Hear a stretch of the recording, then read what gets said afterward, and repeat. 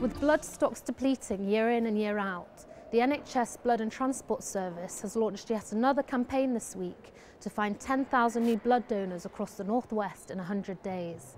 Now has never been a more prudent time for surgeons to apply autotransfusion techniques such as cell salvage whilst carrying out surgery. Cell salvage is the technique that has been used since 1818 of simply vacuuming up blood that is lost during surgery, cleaning it in a centrifuge and pumping it back into the body. But it's not just a cost-effective way of monitoring blood stocks. There are huge health benefits to the process. Professor Charles McCollum is one of the country's leading authorities on cell salvage techniques. We started using cell salvage because there is no question that giving stored blood has a number of disadvantages for patients, and so that every patient benefits from not having stored blood if it can be avoided. It does help reduce the complications of surgery. It requires a little bit more effort and a little bit more planning to have an autologous transfusion strategy that works, but for surgeons it reduces the complications associated with surgery. You would only use cell salvage when you're likely to use more than perhaps 3 pints or a litre and a half of blood. And if there is going to be a blood loss greater than that, then cell salvage really comes into its own, because the product is the patient's own blood, which is free, but you still have to pay for the equipment and the consumables with each time you use cell salvage, which becomes cost effective as soon as you're transfusing more 2 units of blood. Here in the Northwest, cell salvage is forming a large part of patients' options when planning surgery.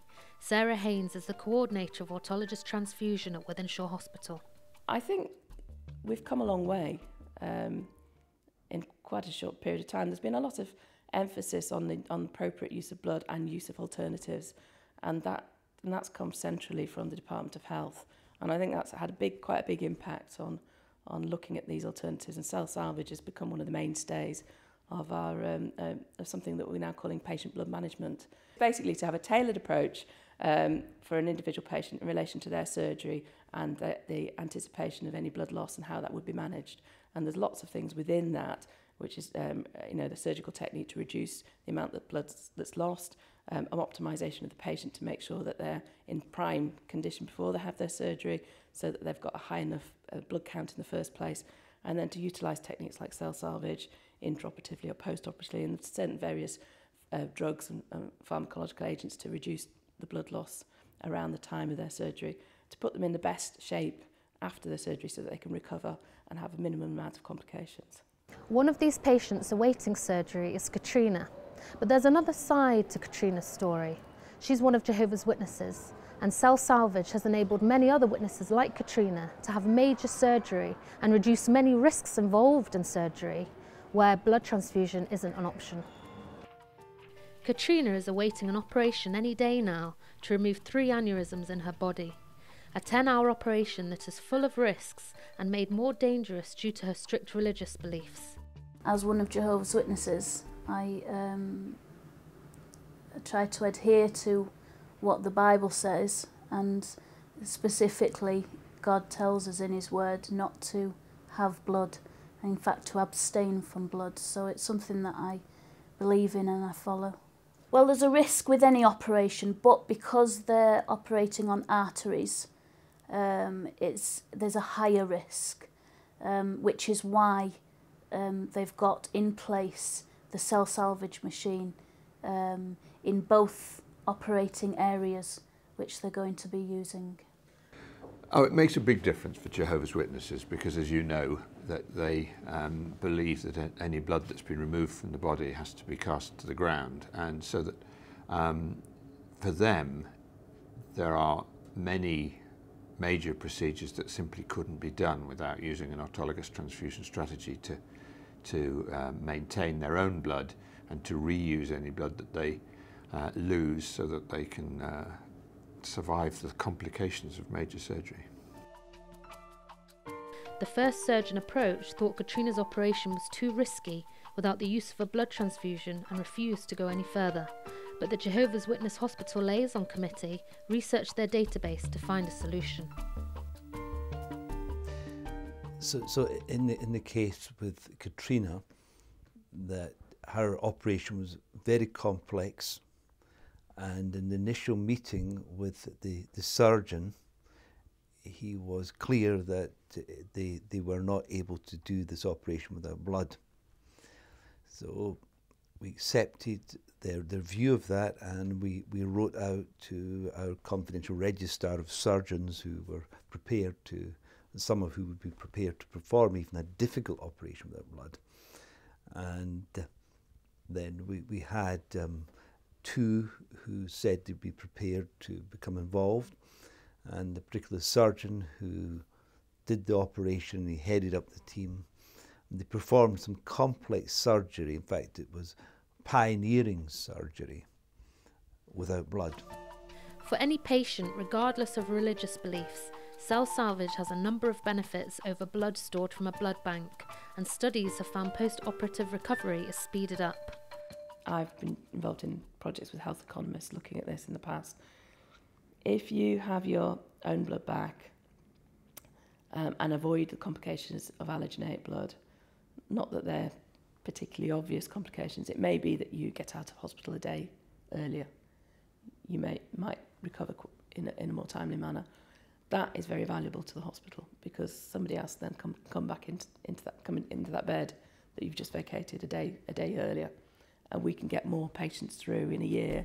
We can treat more patients if they're leaving hospital earlier. Due to concerns over the CJD virus being transmitted through donated blood, anyone who has had a blood transfusion can no longer donate. If you've had a transfusion, you can no longer be a blood donor. So if we stop patients having the odd, especially young healthy patients, so maternity patients for example, if we can avoid them having 1 or 2 units of blood by using Cell Salvage, if they're a blood donor, they can continue being a blood donor. With the surgery a complete success, Katrina is back at home within 9 days and well enough to enjoy being back with her family, thanks in part to Cell Salvage. So 4.5 weeks after your operation, Katrina, and you look fantastic, you're glowing. How do you feel? Yeah, it's just over 4 weeks since the operation. The main thing is the terrible pain that I had in my chest, constant pain, is gone. And that had been going on for quite a while. So I noticed that more or less straight away afterwards. I didn't know what it was like to be without that pain, so that's nice. But to know that I haven't got the time bomb, if you will, inside me, it's been stabilised now, so it definitely takes a weight off. The operation was done in two theatres, if you will. One with CT scanning and one for more surgical. And both theatres had a Cell Salvage machine, and both were used on me in whatever room that I was in at the time. They said I lost about 1.5 litres of blood, but as it came out, they put it back in through the Cell Salvage.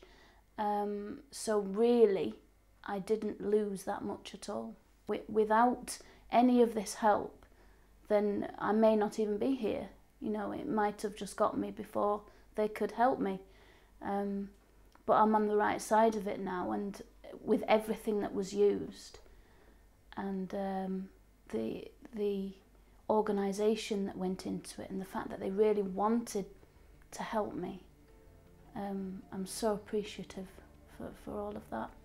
Not only is Cell Salvage a revolutionary alternative for Jehovah's Witnesses, but its reduced recovery rate, its cost effectiveness, and its ability to keep people donating in the future applies to everyone and should be seen as a possible solution to keeping our blood banks reserved for when they're needed most. If you'd like to find out more information on Cell Salvage, you can visit our website www.keysnews.net, or you can find us on Facebook and Twitter @KeysNews.